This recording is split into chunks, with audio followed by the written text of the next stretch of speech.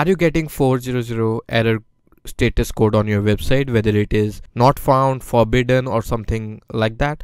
Then you're in the right video, because in this video we are going to explore and fix 400 status code which you can apply on your website and eradicate those issues and increase your HTTP visibility on search engine. So hey guys, my name is Raman and welcome to Kwebby Detail channel, and in this video we are going to talk about the 400 error status codes. Yes, so what is this and how you can actually fix that on your website, whether you're WordPress or non-WordPress user, or how you can actually get benefited from it and apply that on your project.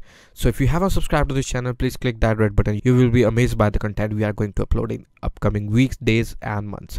So without further ado, let's get started. So if you go to semrush.com, you may have get the 5xx status code out there. Okay, whenever you audit your website, there must be a URL that gets 5xx status code. So you can apply multiple steps that I describe in this particular video on your website. So what is 4xx status code? See, 4xx is something which is not there or forbidden.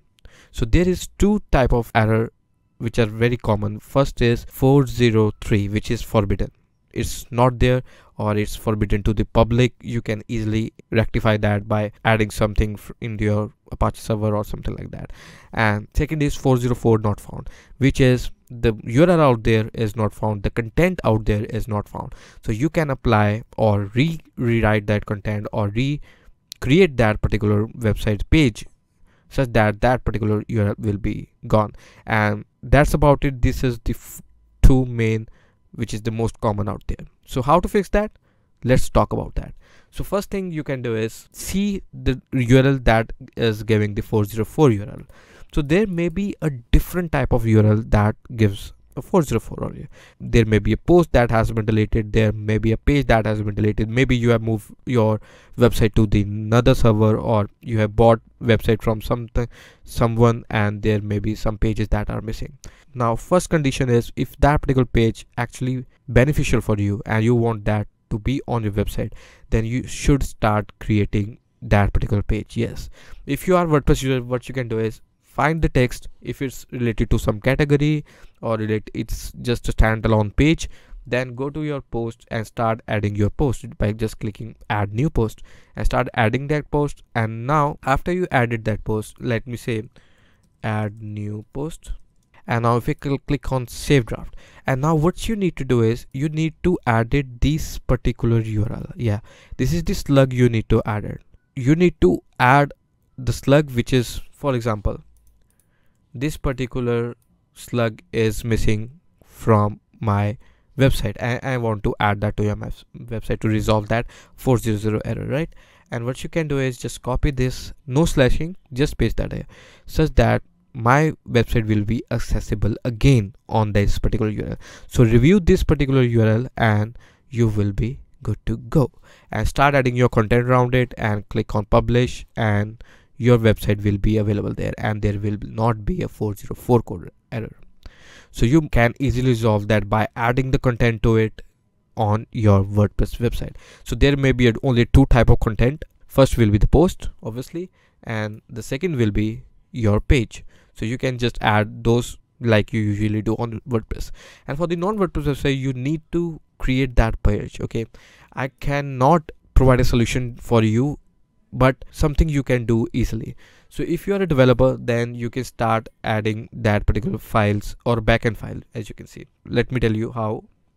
If I go to my files, I go to the theme folder, and there, let's say there's some URL that is not working, like PDF to text. This URL is not working at all. What you can do is go to the theme folder, and where all those files are there, just create a new file. Okay, start coding it and create a content around it and upload that, and you will be able to access this particular website. So that's how you can easily replace that 404 code with your content. And the second is you can redirect that particular URL. Yes, if you're getting a 404 code URL, like let me give you an example. Here I use the web server HTXS, the Apache web server, and there are set of redirection I use because there are many URLs that were not working. So I redirected that particular URL to the new URL, as you can see here. So what you can do is, as you can see here, this is something which is being redirected to this. So if I click on this, let's see what it does. So it redirected to the working one, which is the JS minifier. So that's how you can easily redirect your URL to the new one. This is for the htaccess part, which we have done here, but if you use nginx server, you can also do that easily. I will put the link in the description box where I have defined how to redirect URL in nginx. And in the WordPress part, you don't need to do anything. You just need a rank math SEO plugin. So you should follow this link in the description box and sign up for the free account, and you will be good to go. And you, after the installation, go to the rank math, and there is a redirection, and there you need to add a new redirection, source URL which is not working, and a destination URL which is the most related to the source URL, and you will be need to add the redirection, and you are fine, and you won't be able to get the 404 URL.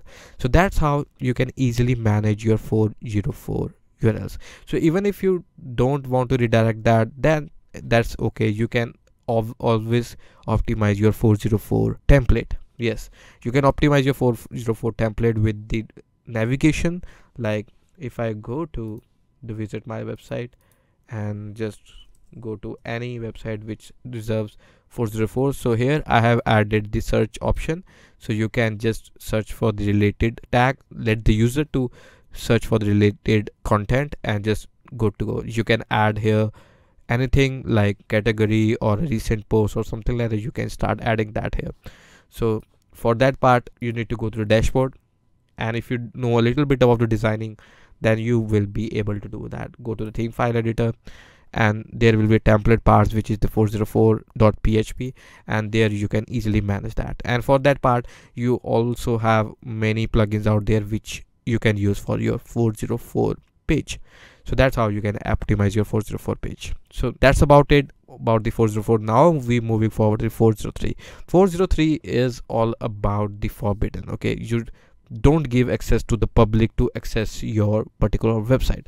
For example, if I go to my file servers, so here is the blog where my blog is. Like if I go to my blog, this is the slash blog. As you can see, this is the blog section. And now if I change my permission, or you may have changed your permission on your server side, like here, just right click on it, let me change the permission to 000. No one can actually access that. Click OK, and if I reload that, you will be able to see the 403 forbidden. So that means I have instructed my server or Apache server to not render that page to anyone, not even me, not the group, or not the public.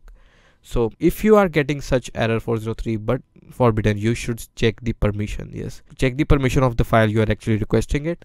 Just right click on it, check the permission, just add the permission to 755 to make it accessible to the public, and click OK, and you will be having your website accessed. So that's how you can easily edit your files permission. And there is a second solution, is there must be something wrong with your Apache web server file. So Apache's web server file is extracted from the .htaccess file. So you have that Apache server, then you need to check if everything is working fine. You need to audit your web server file. If you use nginx, you need to go to nginx.conf, then which is the configuration file for the nginx server. You need to check that out if it's everything is working accordingly or not. For example, if I delete everything from the htaccess file, click on save, and let's see, go to this, everything is working fine. Go to the home, everything is working fine, right? But if I go to the SEO tools, there is the 404 not found. So you need to check your Apache web service configuration file if it's everything is working or not, and you will be good to go. So that's how you can easily handle your 403 forbidden error with such steps which I have described. And now the third option will be, obviously you can redirect anytime. So redirect that particular URL to the most related content to that particular URL, old URL, then that error will be resolved. And what about the 401 URL? Let me give you a brief what it is. So 401 is all about the authentication. If something is failed on the authentication part, then maybe login is failed or registration is failed, then you need to check your databases. So you just go to the database and go to the PHP my admin and check if everything is working fine from there. Then you can just obviously reload your backup. So last solution for everything is to restore your backup. So if you have a backup of your website, that's restore it, because there may be something that is not working right now and maybe working a day or a year ago or even a month ago. Then you may have a backup of it. Just upload that backup and you will be good to go. So if you have learned something from this video, and if you still didn't corrected your 404 errors, then you should start describing your situation in the description box. We will be able to help you out. We will assess your situation and will be help you out. And if you want alternative solution, just go with the Stack Overflow and search for your status code. Like here I will search for the 401 error, and there will be plenty of articles out there which has already been asked by the people, and just see if you can actually rectify and correct that onto your blog or a website. So if you have learned something from this video, click the like button, and if you want to learn more with us, then do hit the subscribe button, and if you want to share this to your colleague or friend, do select the share button. So see you in the next video. Until then, bye bye.